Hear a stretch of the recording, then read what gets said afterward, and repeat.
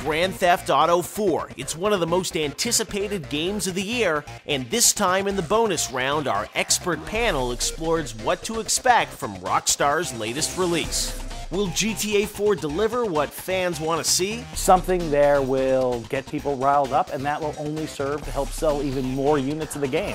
And what does our panel think of the controversial drunk driving? I think it is a dopey idea. Find out in this sobering edition of the bonus round.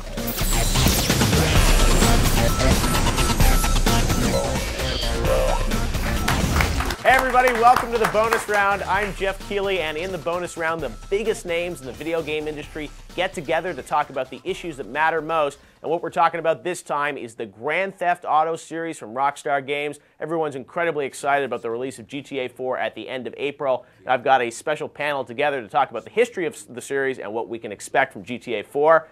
Back again. Everyone online has asked for Michael Pachter, your triumphant return to the bonus round. We've missed you for a few months. I'm incredibly excited about GTA 4, so thanks for having me. Well, good to have you. Another return guest, Pete Wanat, the executive producer from NBC Universal, and man also known for the Scarface game, which took a few, a little bit of inspiration from GTA. Yeah, we ripped them off. He's willing to admit that. All right. And finally, we've got Chris Morrel from Gamepro. Chris, you're an editor there, and you've had some hands-on time with GTA. Yeah, and we're from Gamepro. We're all really excited about what we saw. So one of the few games this year that we're just like itching to really just get into it. Well, let's talk about GTA 4 right now. We're going to talk about the history of the series and everything, but let's start out with GTA 4 because everyone is so excited about this game. Pachter, what are you expecting? Is this thing really going to deliver? Well, I need to give you a cautionary note that when GTA 3 came out, I had a 325,000 unit estimate, so I only missed by about 20 million units. Yeah, I think so. I think that the only constraint on sales this year is going to be the installed base of the 360 and the PS3. We're probably looking at somewhere around 22 million, maybe 25 million Xbox 360s by the end of the year, right? And probably about half that many PS3s. So the question is, what's the attach rate going to be? But yeah, I think this game is going to pretty easily sell 9 or 10 million units by calendar year end, maybe a tad more. It's not going to sell 16 million. I don't think one out of two console owners is buying the game just because there's a lot of people that have a PS3 for Blu-ray. But yeah, it's exciting. You and I were talking off camera about what the biggest selling game is going to be this year, and you said you thought maybe Wii Fit. Wii Fit could yeah, I don't see Wii Fit selling. Revenue-wise, at least. Revenue-wise for sure, but I don't see Wii Fit selling 10 million units. I don't really see any game selling 10 million. The other thing I think it's really interesting is games like Assassin's Creed that really weren't that big a game, not that great a game, and certainly didn't have a history, sold 7 million units. It's like, how does Assassin's Creed sell 7 million and GTA doesn't sell 5 times that number? So I think GTA is a lock to sell 9 or 10 million. I think it could sell a tad more. That's pretty big.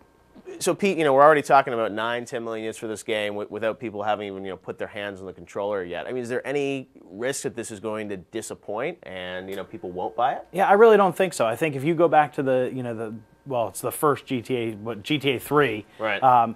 It really moved, it basically, before that, the PS2 was just sort of a decent system. After, GTA 3 came out, everybody went out and bought the PS2 because that's the system GTA 3 was on. And I think it, exploded the number of units and then set itself up for a larger install base for the eventual sequels.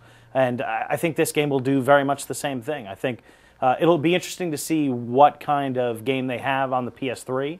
But I think it could really help the PS3, start to move into a better critical mass in terms of number of units sold in. Now, Chris, you and I have both had some hands-on time with GTA 4. Tell me your perspective. Does this game really deliver? I mean, is it everything that the GTA fan wants? I think it does. I don't think it's as big of a transition as we went from GTA 2 to GTA 3, but right. I think it's about as big as you can expect in this generation. I think in terms of graphics, I mean, every firefight that we played before the game's released that we've been shown, it's epic. It's that feeling. It draws you in. It's immersive.